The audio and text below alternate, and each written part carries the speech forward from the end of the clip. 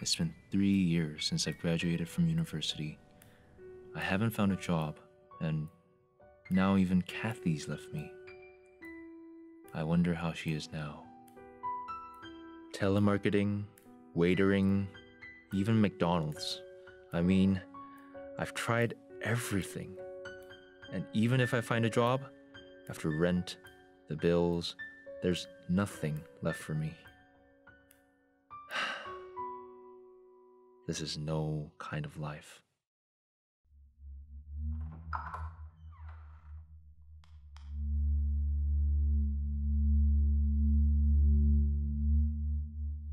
That's the girl who moved in next door recently. Seems like just one last hope that life has to offer. Ugh. If I were working for a big company, then I would try to get close to her somehow. Well, too bad for a loser like me. Just look at her. Her eyes, her hair. She's beautiful. Totally my type. Just perfect. I'd die just to talk to her, if only I could find a way. Nah, I shouldn't try to talk to her. I might not even get to watch her like this ever again. But there's something strange about this girl. Look. She's fine one moment, and the next thing you know, she starts to scream into empty space. Maybe she had a tough day at work, but is this how she distresses every night?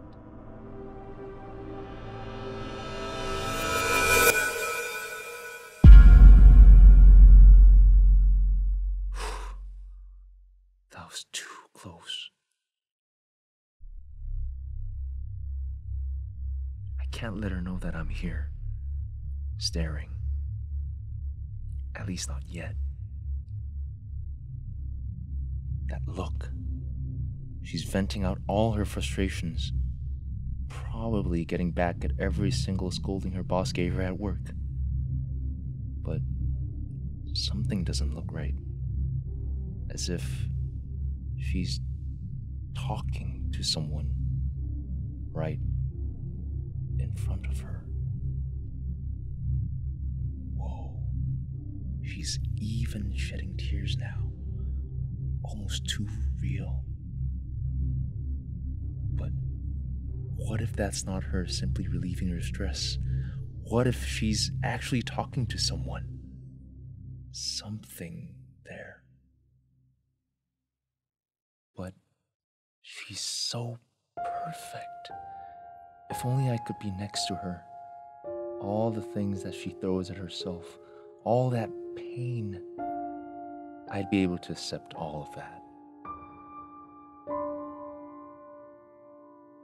Oh. She's picking up her phone. Who could it be calling at such an hour? She looks happier now. Maybe her boyfriend?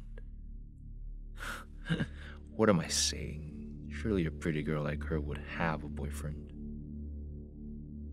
No, there can't be.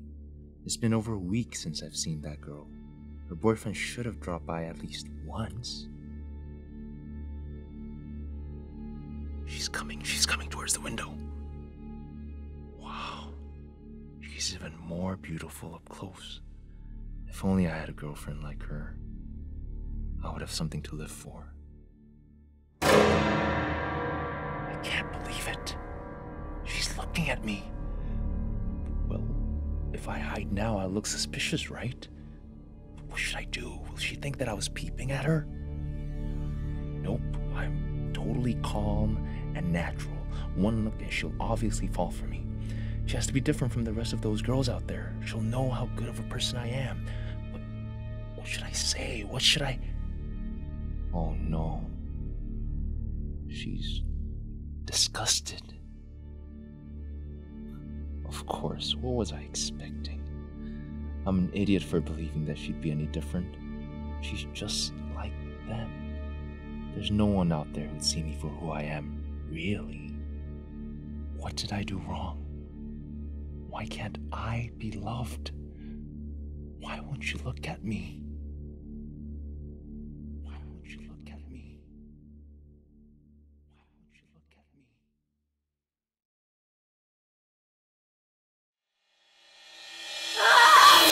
Stop it, Josh. I'm sick and tired of it. How long are you gonna be like this?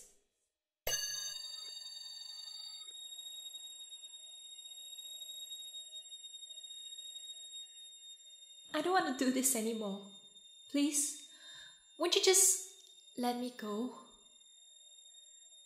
It's already been 3 years since you passed away.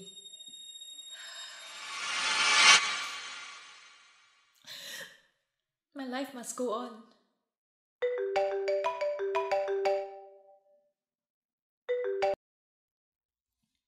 Hey Jenny, what's up? So tomorrow is your big audition.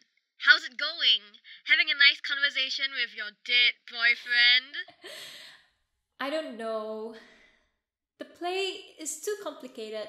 It's a bit difficult to grasp the emotional concept. Like, how am I supposed to have a conversation with a ghost? Well, too bad there's nothing you can do. That's just how the script is written out. But think on a positive note. I heard that you're full of luck these days. You were so happy that you found a studio apartment to rent for almost nothing. Yeah, I should be. But this place still gives me the creeps. I mean, I just moved in. And I guess, because I'm rehearsing for a horror play, I always feel like somebody's watching me. Oh, by the way, you know what? My grandma said that if you see a ghost, and if it knows you saw it, the ghost will drag you away. Shush, Jen. Why are you telling me this now? I'm really scared out of my wits because of the empty house next door.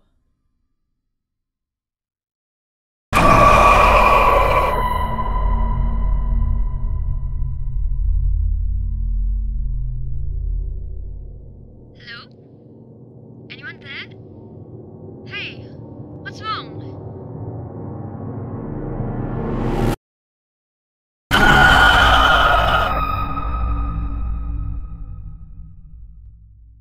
I could not even scream. I could not let him know that I saw him.